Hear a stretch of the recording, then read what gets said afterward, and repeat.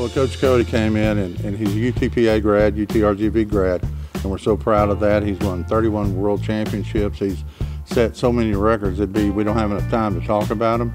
But the main thing about Cody, he's first class. And the thing I love about Cody is he's genuine. First of all, I just want to thank Cody for coming and sharing his story and enlightening us on everything that he's been through. Me personally, and I know a few other girls on my team, we have injuries that set us back months. We don't know how good we're going to come back, but he showed us that if we work hard every day, put everything that we have into it, that we'll be able to come back and that we have no excuses on why we can't be great and how our team can win the WAC, which is our goal for the year.